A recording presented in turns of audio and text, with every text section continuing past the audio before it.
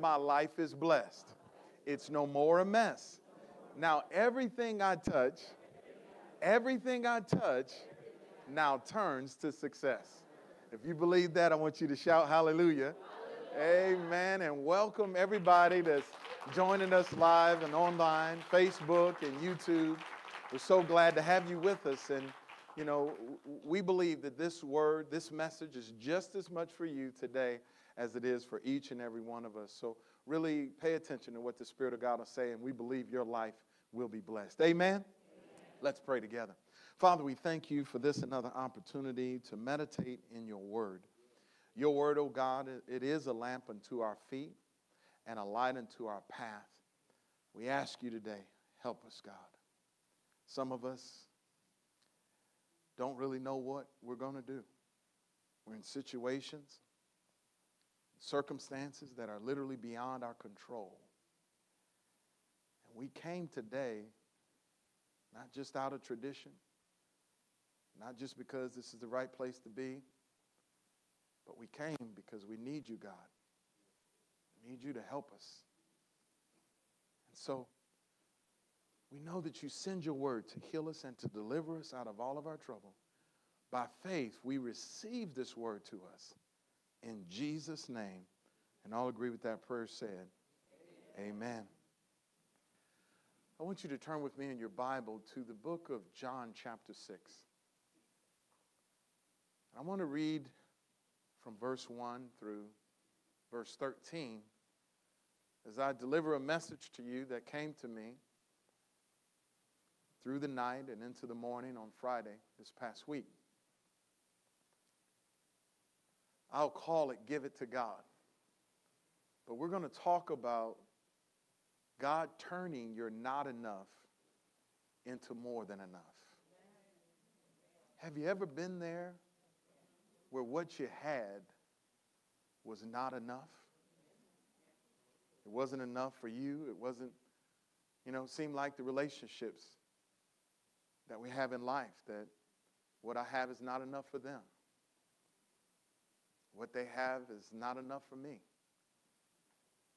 On the job, we have a job, but it's not enough job to take care of what needs to be taken care of.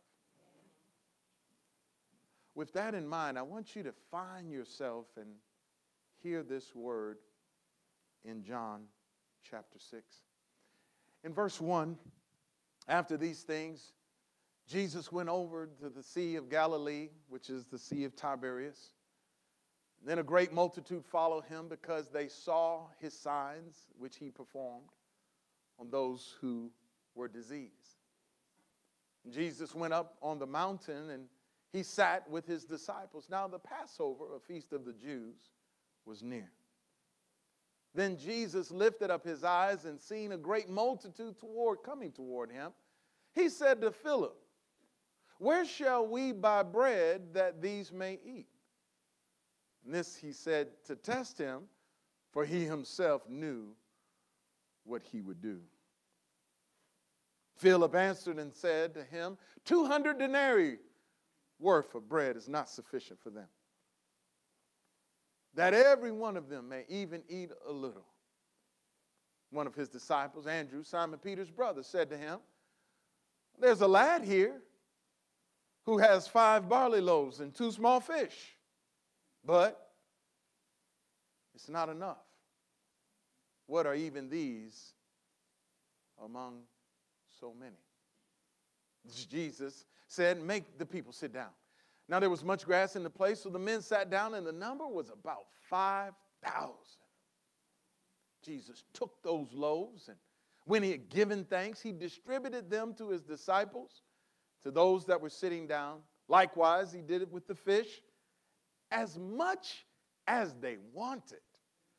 So when they were filled and had eaten, they were full. He said to his disciples, "Gather up the fragments that remain so that nothing is lost." Therefore, they gathered up them and filled 12 baskets with the fragments of the 5 barley loaves, and were left over by those who had eaten.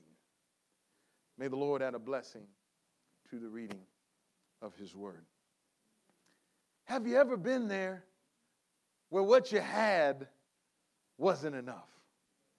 Like it was in that day. You didn't have enough money. Even what you did have wouldn't be enough to do what you want to do, or what you feel like you got to do. Have you ever been in that place where you didn't even know what to do with what you had, which wasn't enough to do what you had to do? You didn't even know what to do with what you had. I believe my assignment today is to show you from the Word of God what to do when what you have is not enough. Why? Because if you let him, if you give it to him, he can take what's not enough and literally turn it into more than enough. Are you all ready for this word today? Now, I'm extremely excited about this, and the person that's over our momentum team, Sister Adrian, she's here on the front row. On Thursday, she sent me a message from Bishop Jakes by YouTube. The title of the message was More Than Enough. Now, what was exciting about this is that on last Sunday, I just preached that God is God of abundance. And that because life and death is in the power of our tongue, that we can choose not just life, but choose abundance. Because God is God of abundance. He is God who is more than enough. So when I saw that Bishop Jakes was on the same subject, I said, yes, sir. We run, see, Bishop Jakes and I, we run with the same Holy Spirit. I tell you, I just was going to click on it to see what direction that he was going on in that message. And I stayed up for an hour from like 1 a.m. to 2 a.m. watching that message. When I woke up the next day, this message that I'm preaching to you this morning, which I believe is a prophetic word, because God knows the situation that you're in. He knows that what you have isn't enough to do what's got to be done. And he sent me to tell you today that if you release it, if you let him use it, if you give it to him, he will take that which is not enough and turn it into more than you need. Amen? Amen. Hallelujah. Hallelujah. In Deuteronomy chapter 30, I was reading my chapter, and Deuteronomy 30 was one of the chapters that we read. And I had been preaching on Deuteronomy 30 for about 4 weeks, but I hadn't noticed this one particular verse. We had just that week last week, talked about God of abundance. And I was reading my chapter this week, and I saw this verse. I couldn't help but to bring it back to you today. I didn't say this before, but it's here. It was there all the time. The Lord God will make you abound in all the work of your hand, in the fruit of your body, in the increase of your livestock, in the produce of your land for good. For the Lord will again rejoice over you for good as he rejoiced over your fathers. That ought to make you excited. That ought to stir you up, because why? God's saying he wants you to abound. And where you haven't been able to abound and have more than enough in your life, he said if you give it to him, he will make you abound. He'll make you be at the place where you've got more money than you need, or more peace than you need, or more calmness in relationship than you need, or more job than you need. Come on, somebody. He can make you abound in he's listening, in the fruit of your body, in the increase. Come on, how many of y'all see? God wants you to live a life of abundance. Amen. I was also reminded to show you from the Word that we serve this God. As Ephesians 3:20, I know some of you, that might be your favorite scripture. But it went off on me like a bomb on the inside of me to give to you, to remind you that we serve God who is able to do exceedingly abundantly above all that we ask or think, according to the power that works in us. I need to remind you of the God that we serve. He is more than enough. What's unique about this verse is that he is able to do exceeding abundantly above. In other words, he can do it, but how do you get him to do it? In other words, you've got to give it to God in order for him to do that which is exceeding abundantly above all. So it's so important for us to learn three things today. We've got to learn to release it. Whatever it is that you're holding on to, that's not enough. You've got to release it. Let it go. It's not enough anyway. And you all like, no, this is mine. I need to show you how to let God use what you have. And how when you let him use it, he'll turn it more than enough. And then, of course, how to give it to him, and he'll turn it to more than enough. Now, there's a verse of scripture talking about release it. The Bible talks about an individual who scatters and yet increases more.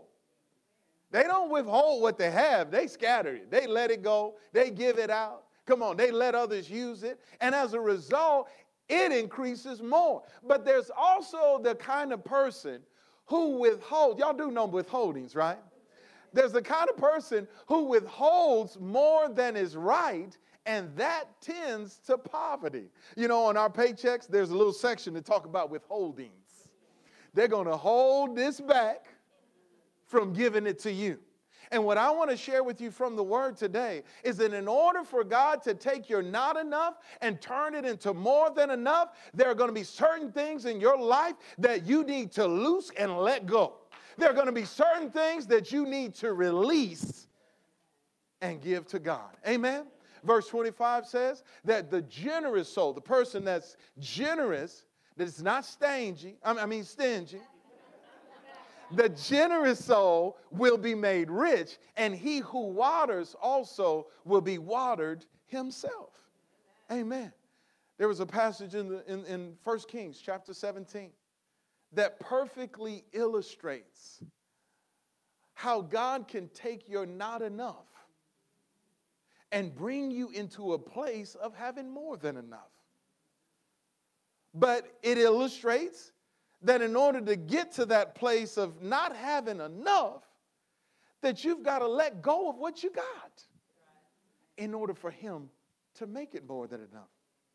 What's also interesting about this passage is that in 1 Kings 17, even though we're going to look at a particular woman that had something, and what she had wasn't enough, and God was about to turn it and make it in more than enough, that even in the context, God was able to take the prophet of God, who also was in a situation of not having enough, who was then taken into a place of having just enough. Have you ever been there where you had just enough money to make it through this month, or just enough money to get through this week, or just enough money to pay all the bills and you didn't really have anything left over?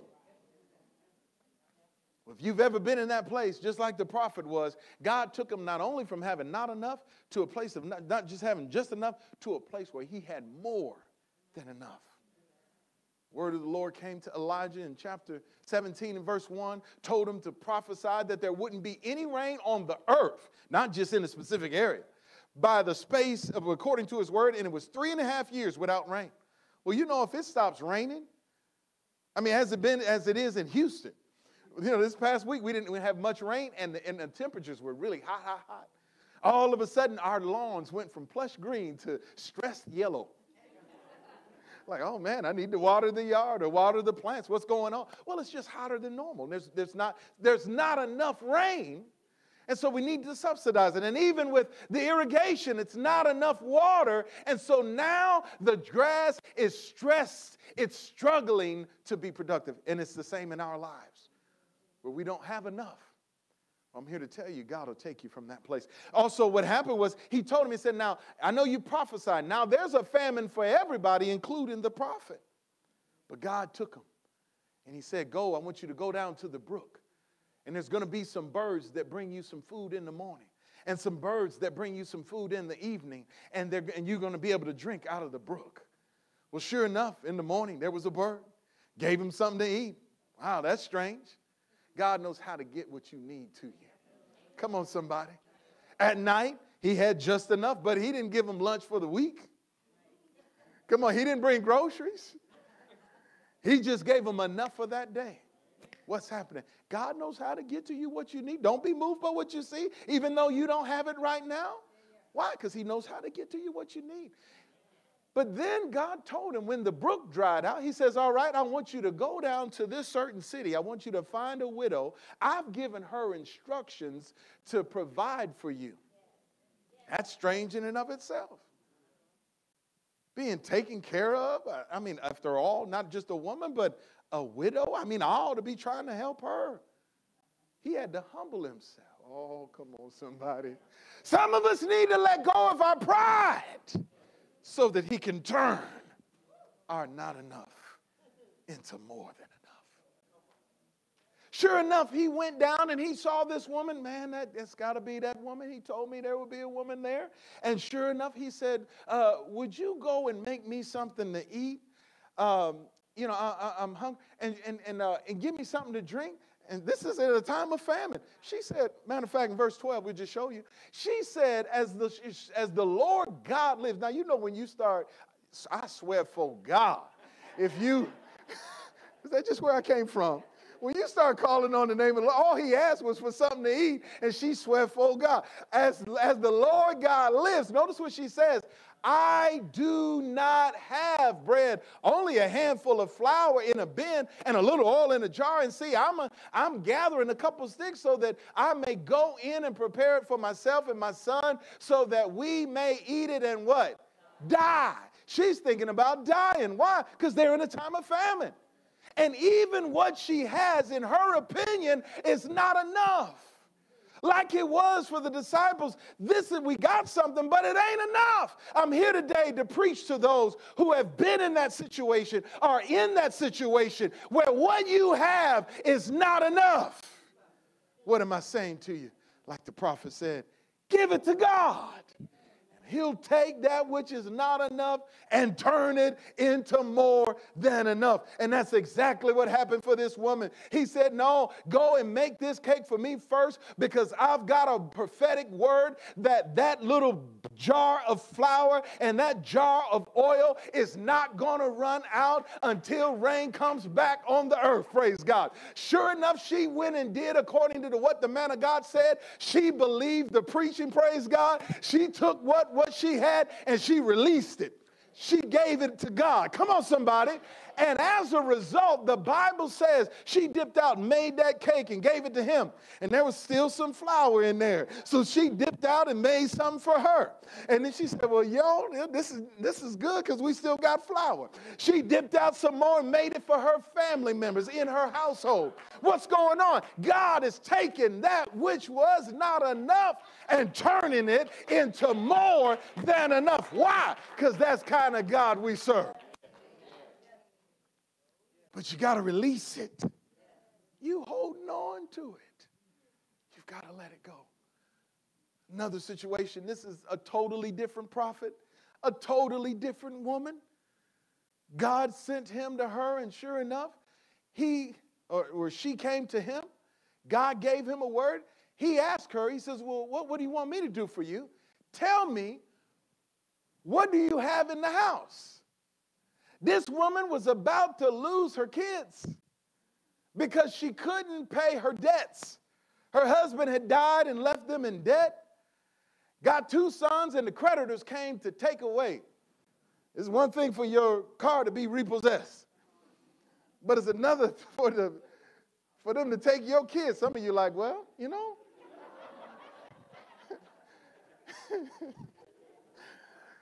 About right now, it wouldn't be so bad. They're eating me out of house and a home. You start investing. Will that settle us up? I mean,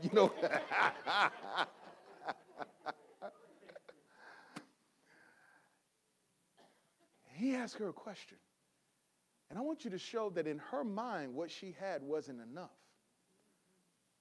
He said, what do you have in your house? She said, your maidservant has nothing in the house but a jar of oil. He said, go borrow some vessels.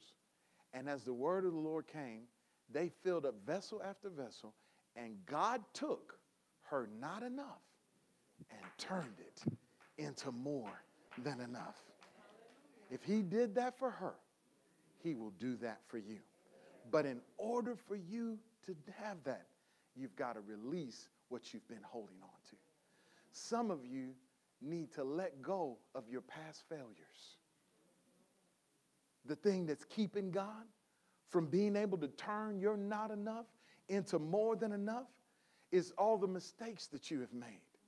Some of you need to let go not just of your past failures, but things that have happened to you, that you've been holding on to, that have been hurting you. And because you won't let it go, God can't come in and do for you what he's done for others.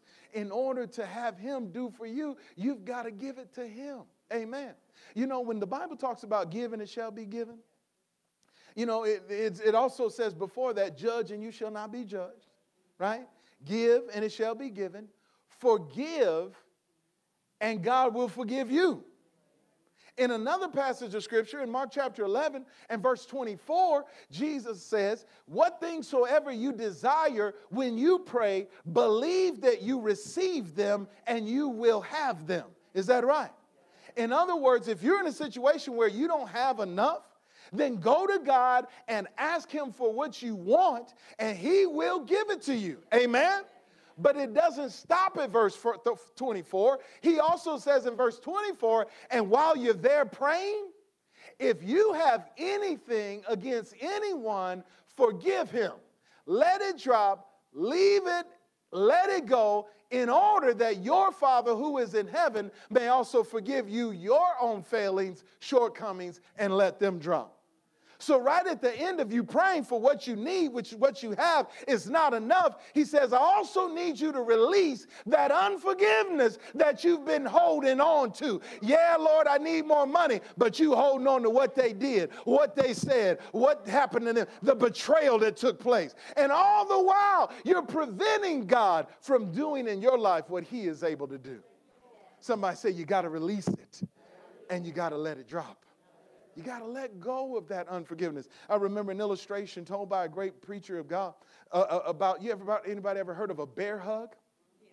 Well, sure enough, there was a story of a bear that stumbled into a camp in a pot of something, you know, obviously trying to eat something, found out that it was hot, and because it was alarmed by it, he grabbed it and held on to it. Man, this is a burning hot pot, and sure enough, the more it hurt him, the harder he held on to it, and it's destroying him. That's exactly what you and I do when people say stuff to us that hurts. We hold on to it. We rehearse what they said. We bring it up. We think about it. What are we doing? We're holding on to what they did and preventing God. In order for God to do exceedingly abundantly above all that you ask and think, you really have got to release it. You've got to let it go. Let it drop. Somebody say, let it drop. Hallelujah. Amen. The second thing is you got to let him use it. Last week we talked about the disciples. Peter and his brother were on a ship. Jesus was on the shore preaching to a multitude. He figured that it would be better if I could stand in the ship and preach to the multitude.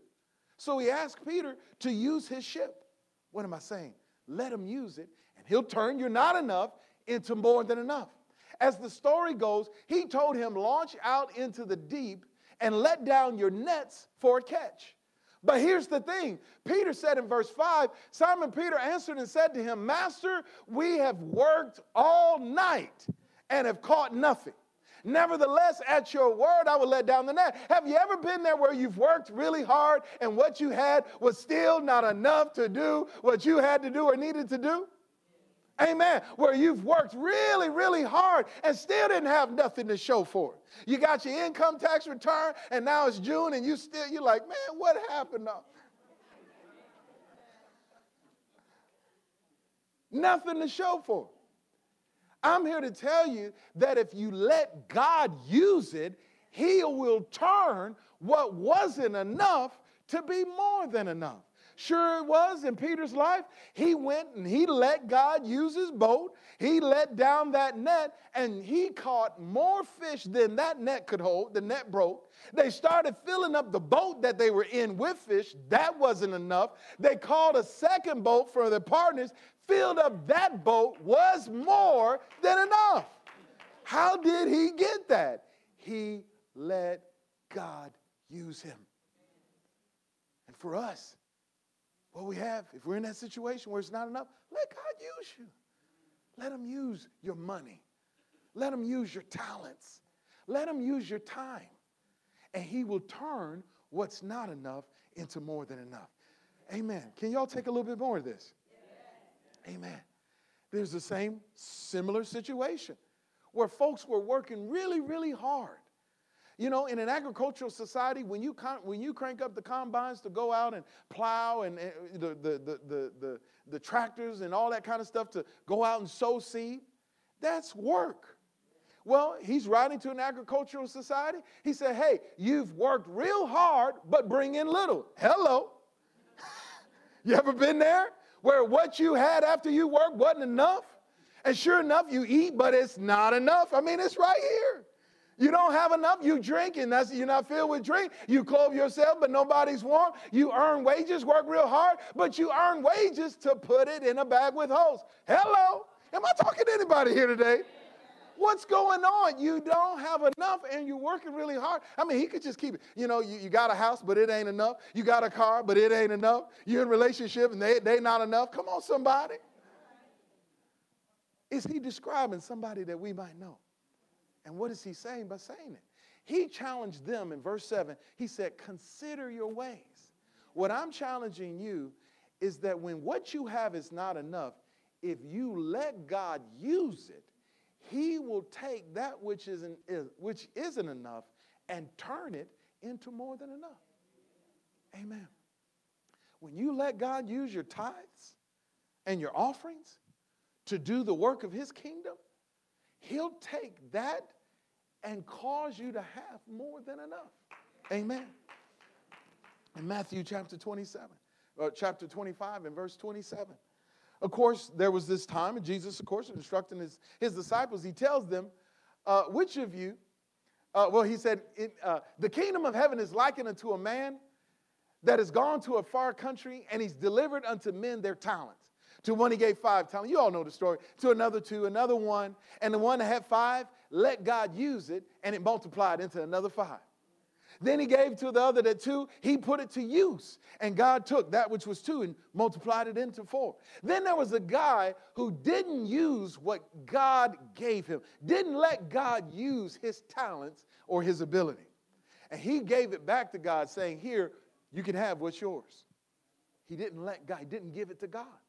Well, sure enough, in Matthew 25:27, God said to him, you oughtest therefore to have put my money to the exchanger. And then at my coming, I should have received my own with usury. What is that teaching us? Let God use what you have, and he will turn your not enough into more than enough. Are you getting this today? Put it to use. Some of you are extremely gifted. Are you using your talents and your abilities in service for the kingdom of God? As we have opportunity to give back to God, doors will open that you can't even imagine. But if you hold on and be stingy, even with your gifting, when you don't let him use your boat to preach the gospel, then you prevent what could be from being. Amen? I close as we opened in John chapter 6. I want you to get this story and this illustration. Jesus, knowing in his heart what he would do, he asked Philip a question. He's asking you this question today. Where can we buy meat that these can eat? Philip's first answer was, even if the money that we had, it wouldn't even be able to feed a few. In other words, his answer was, we don't have enough, in his opinion. We don't have enough. I don't see this in the scripture, but I believe. I try to go there and I imagine what this was in real life.